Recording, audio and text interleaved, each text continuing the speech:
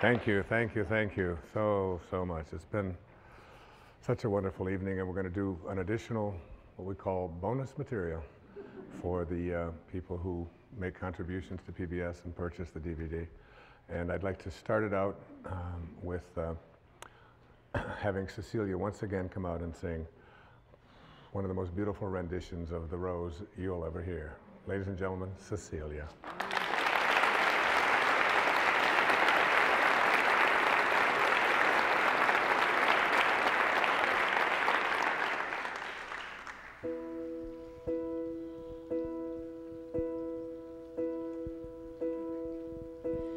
Some say love, it is a river that drowns the tender reed.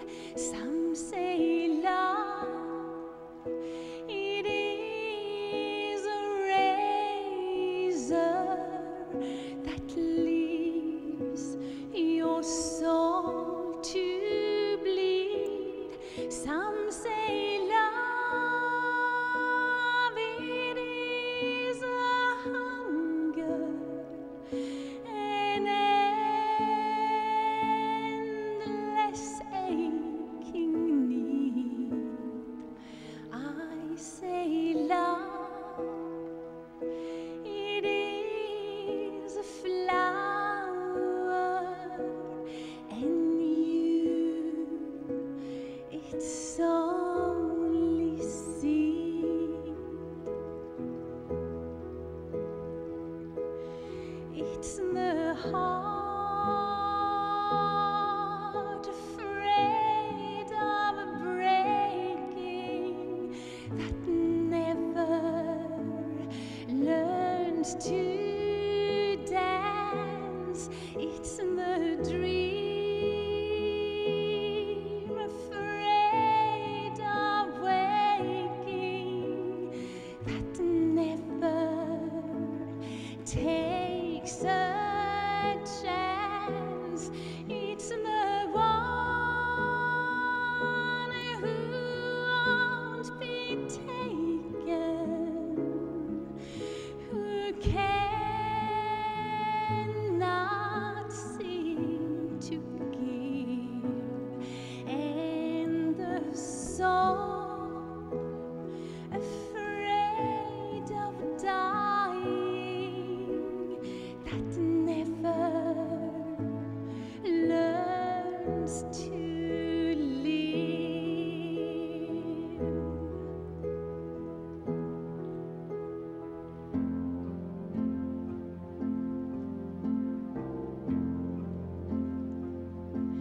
when the night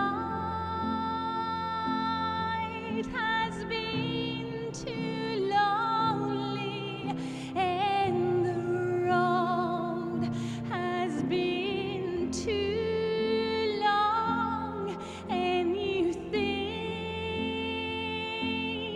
that love is only for the lucky and the strong.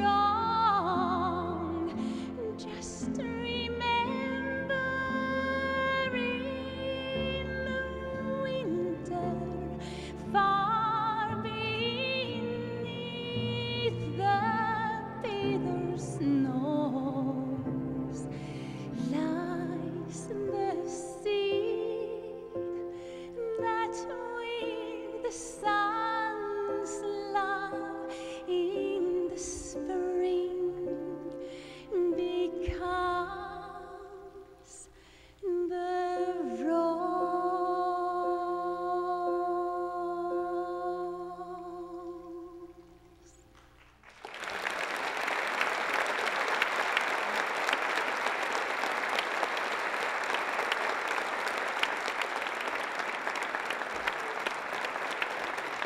Beautiful, beautiful.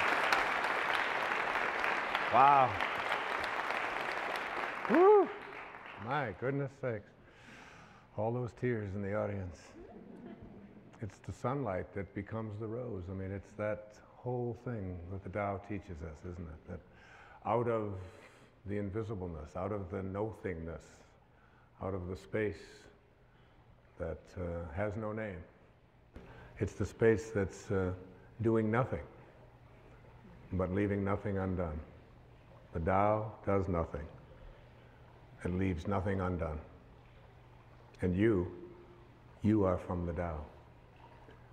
I'd like to just, for a few moments, speak about one more thought. I'd like to see you work at changing.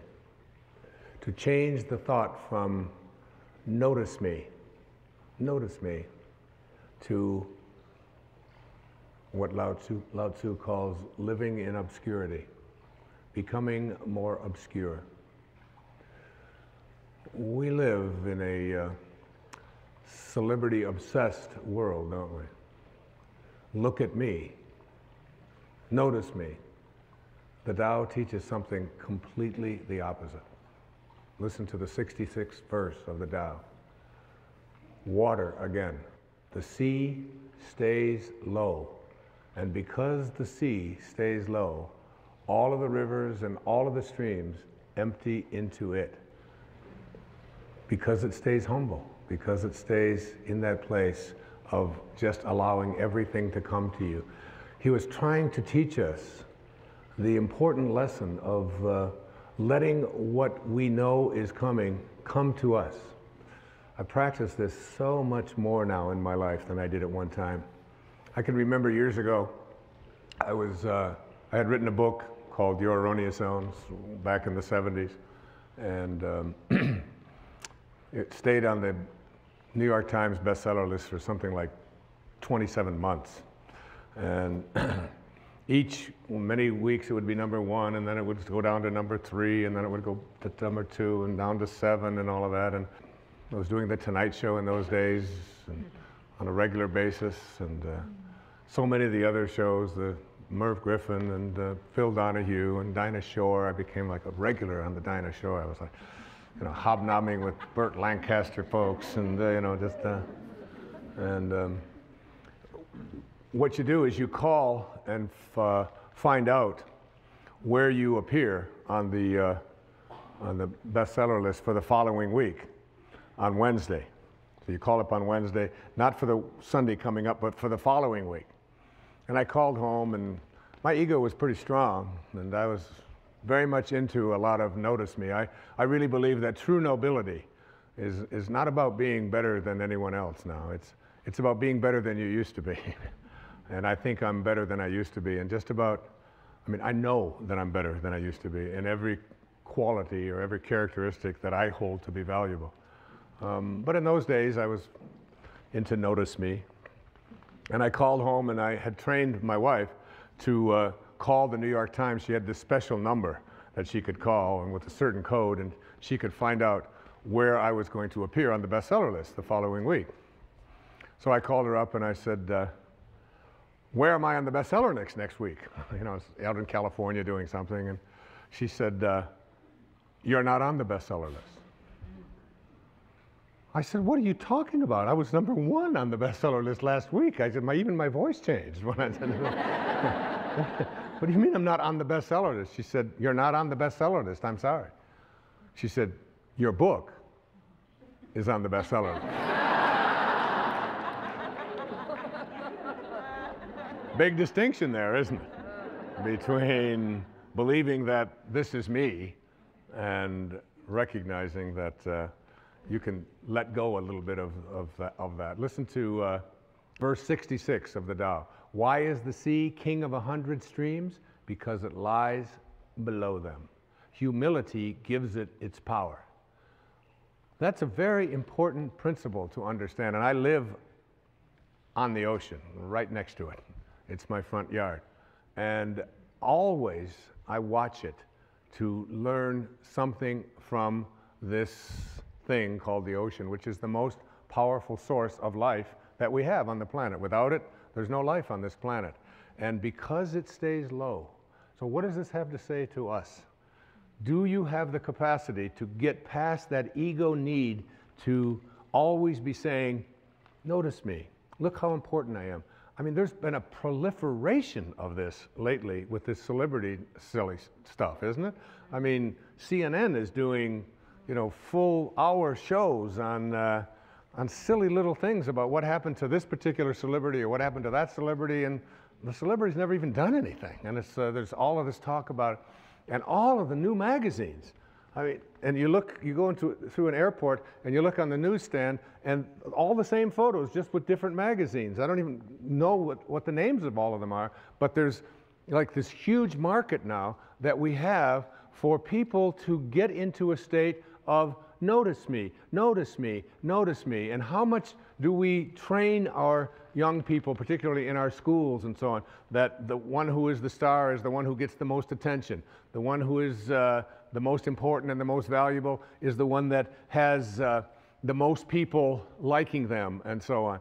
This constant obsession with needing to be noticed, when in fact, what I have found for myself is the happiest moments of my life are when I can do it low and slow and not have anybody out there even know what I'm doing. To be able to, I mean, Louise never would have advertised the fact of some of the things I talk about with her generosity. She does it anonymously. It's almost always done in those ways. No, look at me, look and notice me, how important I am, and so on. So much to learn from that kind of wisdom, from that kind of inner connection to the Tao, the ability and the willingness to say, to do it anonymously, to say that you can just get done almost anything that you want to get done if you don't become obsessed with taking credit for it. Remember the movie The Magnificent Obsession? Yeah. It was a movie made back, I think, in the 50s. And it was really about what was the magnificent obsession. It was the ability to be able to give anonymously. What is Alcoholics Anonymous? It is everybody stays anonymous. Nobody has a title. There's not even anybody in charge. There's nobody, there's no leaders of this. There's no president. There's no vice president. There's no organization. It's just, here's a group of people who just want to help other people whose lives are out of control. So here's a meeting place. And you come and one day somebody will chair it, and then somebody else another day will chair it. And one of the things I've found when I attend one of these meetings is that I feel, you'll see so many people who are downtrodden, who feel as if their life has passed them by, who look like they don't have any teeth, they haven't shaved, they're dirty, they're God in disguise.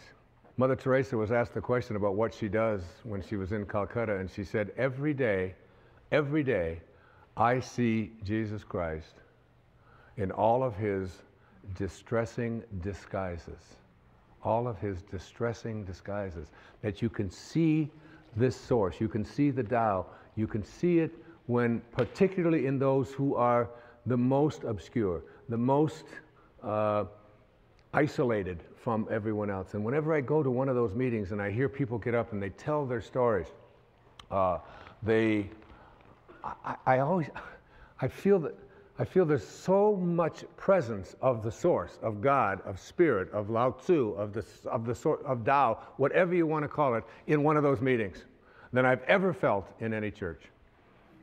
I've never felt the presence of it more. And I encourage you, any of you watching this right now, go to one of those meetings. You don't have to be an alcoholic. You don't have to, and I'm not an alcoholic. I don't call myself an alcoholic. I was never out of control. I drank, but I wasn't out of control. And but I still go to those meetings. I have people in my own family that have struggled with addiction, and I go with them, and I sit there and I listen to those stories, and I get shivers down my back when I think about how beautiful it is to be in the presence of people. All they want to do is help each other. There's a movie called My Name is Bill W. James Woods played, and James Garner is in it. And his life just got totally out of control with addictions, totally out of control. And then he went to he went to one of these meetings, and he began to realize, and he said, we can actually take these people, and all we have to do is love them. All we have to do is and he's so excited about the concept of being able to go out there and offer it. And I keep referring to Louise because she's such a hero to me. There was a time back in the 80s when our president wasn't even able to say the word AIDS, was he? I mean, he could come on. And here was this lady who, before this thing became the worldwide phenomenon that it is, was having meetings in her own house and bringing these people, these downtrodden people who had been labeled outcasts in society, and offering them a place to learn how to love each other and to care for each other. This was long before there was any celebrity status associated with trying to end this horrible crisis that our country has and our world has had. There was James Wood, so excited about the idea of we can create a place where we're anonymous. Nobody has to know anything about us. We don't have to say our names. We don't have to say anything. We just have to come there and we can help each other. And before that happened, everybody who got out of control with addictions, particularly with alcohol, would die. There was no cure. There was no cure. And where did they find their cure? They found it in being anonymous. They found it in being obscure. They found it in having no organization. They found it in having no elected representative. They found it in having no rules. There are no rules. You just come and we care. If you've been 1 day or 1 hour sober, or even if you're drunk, you come. We care about you. And you are not that alcohol. Who you are is this divine soul. In the 36th verse of the Tao Te Ching, it says, "The gentle outlast the strong. The obscure outlast the obvious." Try to become a little more obscure, a little less interfering, a little less notice me, a little less, one of the specific kinds of things that you can do is just as you're about, when somebody else is talking, just as you're about to interject what you've been thinking about for the whole time, waiting for them to stop talking, just stop, to bite your tongue and say, "Tell me more." Or, "That's very interesting. I have never heard that point of view before." Even if they totally, completely disagree with everything that you stand for, to be willing to listen, to be able to stop. Practice it. I practiced it when I did these verses of the Tao. I practiced it every single day while I was working on that. Just staying obscure. And for me, that's not always so easy because of just being recognized wherever I go. And if I saw someone who was about to recognize me, I would just put my head down. I would just walk a little bit past them like something. Right now, I just want to be anonymous. Right now, I want to be obscure. The Tao says, storms always end. Verse 23, fierce winds don't blow all morning. A downpour of rain doesn't last all day. Who does this? Heaven and earth. You're already connected to everything you want or need. It will come to you at the exact perfect time, as the rivers and the streams come to the ocean at the perfect time and place. You gotta trust. You gotta know it's going to come to you. You don't have to chase after it. You can become a little less obsessed with your ego and your self-importance and who you are and what you've done, and you can get so much more done. And you know what? It's the most peaceful and sweet, delicious way. It's like the song that Cecilia was singing about the rose. Thank you so much, and God bless you. Thank you. Thank you. Thank you very much. Thank you. Thank you. Thank you very much. Thank you. Thank you.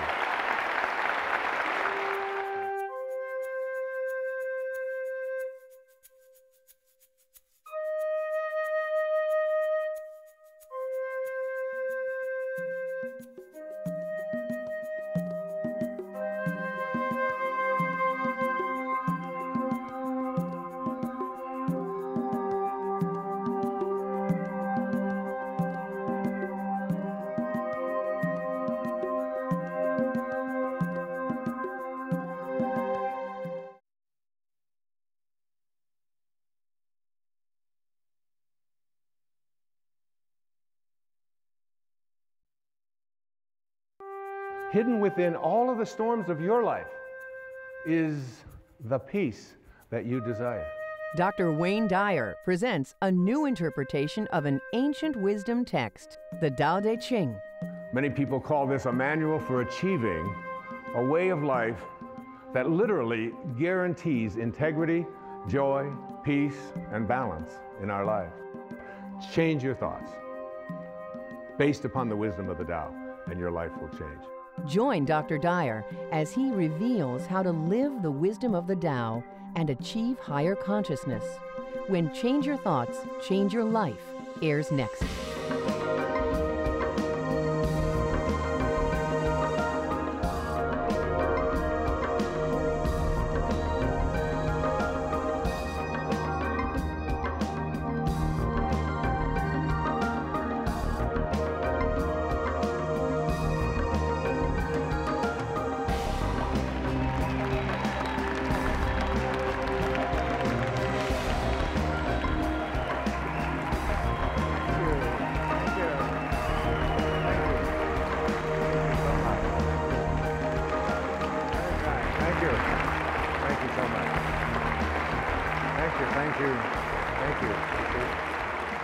Please, thank you so much. It's so wonderful to be back on public television. It's now 10 years we've been creating public television programs. It's been a wonderful journey. I obviously support public television. It's a way to bring higher consciousness to our entire country, and I'm proud and pleased to be here. This is a program about changing your life. Not in the traditional way that we think of when we think about changing our lives. Usually that means changing your behaviors, retraining yourself, getting new habits, going out and trying them out and changing your life. This is about changing your thoughts, and then your life will change. Change your thoughts, change your life. It's the name of this program, it's the name of the book. It is something that I very strongly endorse, that we have within us the ability and the capacity, through the way that we use our minds and the way that we process things and events, to make our lives totally shift and change around. And I can tell you that it doesn't make any difference what age you are, whether you're a teenager watching this, or whether you're someone in your 60s, 70s, 80s, or anywhere along the way, you can make that change. And I'll tell you, it happened for me. 2 years ago, on the 10th of May, I turned 65. And the next day, on the 11th of May, I had a life-changing thing take place for me. I changed the way that I was thinking about who I am, about what kind of a man I am, about what kind of a person I intend to be for the rest of my life and where I'm going. And something began to resonate with me that I had to make a shift and make a change at the age of 65. I had a wonderful office, which was really a townhouse. It was filled with over 20,000 books. It was filled with clothing. It was filled with records of all kinds. It had pictures on the wall. I had awards that I had received over the years, and everything that I had accumulated, literally, in this physical world, had accumulated in that office. I turned the key and handed it to my manager, Maya, who's been with me for almost 30 years, and I said, I would like you to sell everything or distribute everything that's in there. Sell the townhouse, get rid of it. Take all the records, all the books. I got rid of my shoes. And I left it all behind and turned it over to her to get rid of everything. I detached myself from a lifetime of accumulations. And I moved full-time to a place over in the middle of the Pacific Ocean on one of our great islands called Maui. And in the next months, I began to get a lot of things coming to me about what my life was to unfold, things that I wasn't even expecting.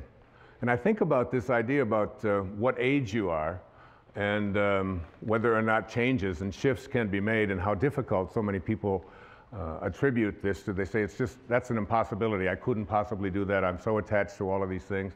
or I'm too old, I've been living in the same place too long, whatever it might be. Right here in this audience is one of the women that I revere, I think more than any other woman I can think of in the professional world. At the age of 60, she changed her thoughts, and her life changed dramatically.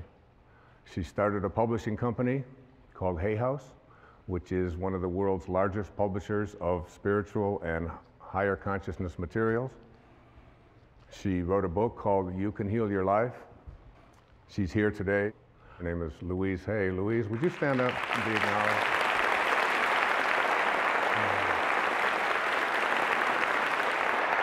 Thank you, sweetheart. Louise, with a great number of people from all over the world, just celebrated her 80th birthday. So,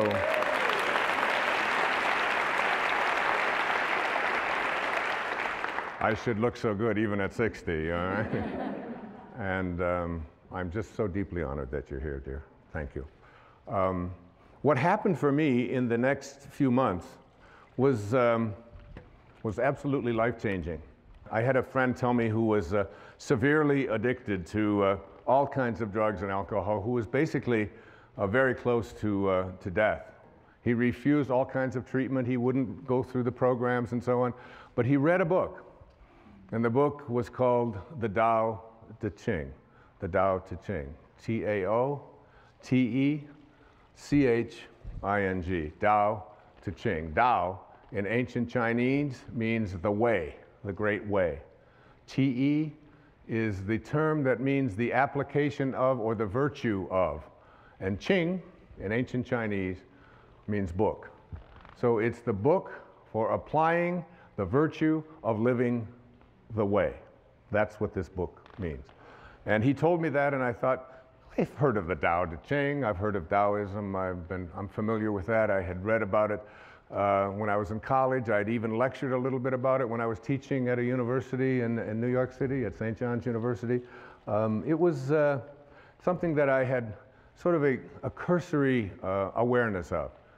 But it wasn't something that I was really profoundly interested in. I was watching a TV show one night, and someone talked about the Tao on there. I walk into a bookstore, and there's a copy of the Tao. This is all happening in the 6 months or so that between when I had left and knowing that it was time for me to detach myself from all of the things that had been so much a part of my life and move on into a new area of my life. So I couldn't resist it any longer, and I said, I really want to